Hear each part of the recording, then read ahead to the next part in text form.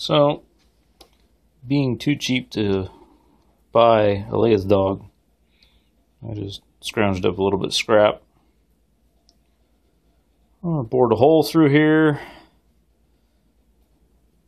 That's a 1/2-inch bore. And then I mounted into my 4-jaw chuck this direction here.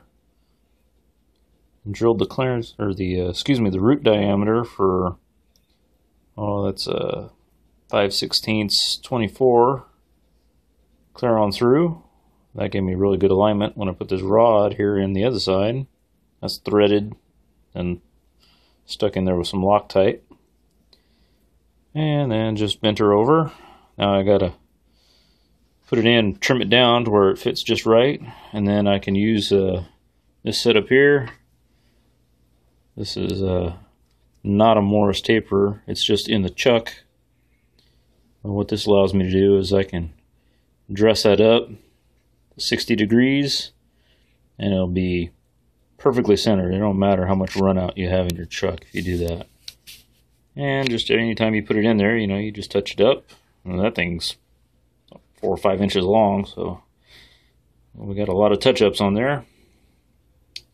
So I'm one step closer to being able to manufacture my new dials.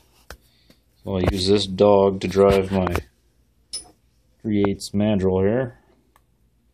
Oh, of course I pick it up upside down, but oh boy, terrible focus. Alright, there we go. See? Even stamped at 375.